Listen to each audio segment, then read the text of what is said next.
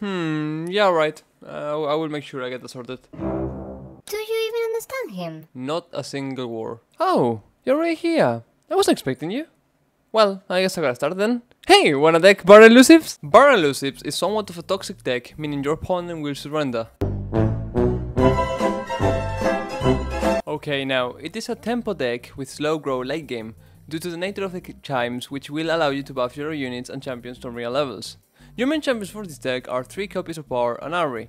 Ahri's signature card is Charm. You recall an ally and give an enemy vulnerable for 1 round. Bard's signature card is Traveler's Call. Draw a follower and activate all the effects of all the boons in the top 3 cards of your deck. Unlike some other decks we have seen before, this deck is a completely reactive and relaxed deck, where you don't need to force anything unless forced to, as your smooth transitions to mid game and into late game will happen. On early game, this deck focuses on burn damage to close late game with a big Ahri or a sign end as your win conditions. Bard, Bard the Ringer, and Esmus Breath of the Wall are used to stack chimes on your deck.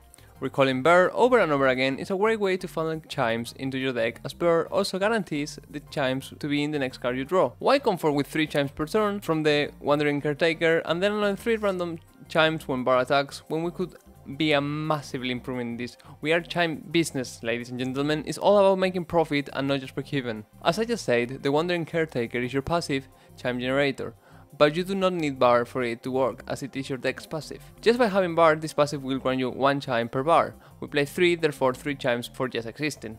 This deck also offers landmark removal with Homecoming, which can slow down quite a few decks such as Monoshurima from the last episode. Banking mana and responding to plays instead of taking the initiative is the way to go, and passing as well. Very relaxed deck to play, with a nice cold drink while you crush your enemies. Here's the deck preview, although I will mention other card choices later. On your Mulligan turn, we want to keep Ahri, as she will be very valuable as a turn 2 drop, followed by cards like Bard the Ringer and Esmus Breath of the Wall. To start planting your deck with chimes, and Dancing Droplet will be your defensive tool, as you can make the enemy lose tempo by blocking and recalling Dancing Droplet, as it will be a fail attack for them and a card draw for you, thanks to his passive. Additionally, it's an elusive unit, so you can start chipping damage into the opponent's nexus. Mulligan all your spells, as they are not needed early on, and we're mostly, if not fully, looking for units. If you're looking for a more aggressive early game, the Mourned as a cheap elusive card to start quickly the game into your favor. To summarize, you want to have Ahri, Bard the Ringer, Esmus, Breath of the Wall, and Dancing Droplet as your standard hand, avoiding all spells or replacing Droplet with a Mourned if you plan into a more aggressive early game.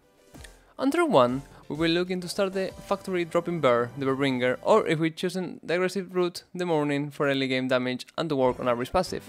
Dancing Droplet will pair greatly with your turn 2 Ahri if you draw her. On turn 2, you will be looking to place Ahri down to combine her with Dancing Droplet.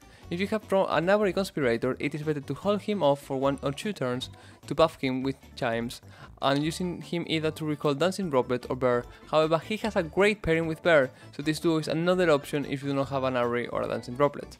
Turn 3 and 4 is when you will be looking to keep increasing your chimes with Bard and Esmus. Play buff Nabori Highwayman to get 2 buff cards on the bench, great for defending, or start going wide with elusive units such as Shadow Assassin to keep drawing, or Nabori Conspirator if he wasn't dropped last turn and you choose to buff him. Even with 1 chime, his value increases by a lot, as he's way harder to remove. You can also hold even longer elusive units, not Dancing Droplet, to buff them even higher for big hits on turn 5 and 6. By turn 5 and 6, you're looking to start to grab up with your win gun, either a chime buff level up Ahri or a wild elusive board. Turn 7 and 8 is when you will usually look to close and win the game with your level up Ahri. Try to always have a recalling hand just in case you needed to use an Ahri to save her. For this deck, it's better to play second than taking the initiative, as you will have plenty of recalls, denies and buffs to either ghost block your opponent, save units, or tank hits that would be in KO otherwise. Today there won't be tech options really. You can swap between Sign N and Nabori Highway, removing one or the other, or balancing it as I show on the deck review. Try the 3 versions of both, either Highway or just an Yen, and get the feel which one you would prefer. Moving into your bad matchups, a Velious Zoe will destroy you. Sorry, sometimes I must be blunt with you. I know it hurts, but so will this deck. Your best bet is to go overly aggressive against this deck, and hopefully if you manage to lower them by turn 7, you could end up with your Ahri win con. Anything after that will be most likely lost, as they will have access to plenty of removal with Aphelios weapons, and a big overwhelm units thanks to the Winding Light. And Twisted Fate is another unfavorable matchup. You do naturally struggle against Twisted Fate.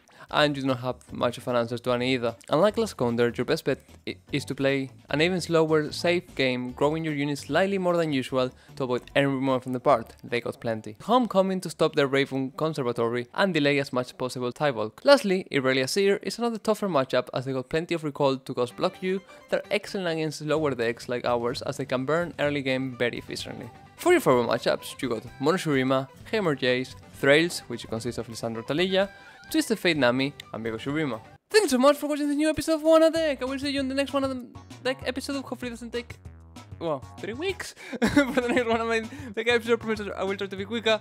I hope you crush your enemies with this Ahri Bard toxic deck. I hope they surrender a lot and you rank up with this. Have a lovely rest of your day. Goodbye.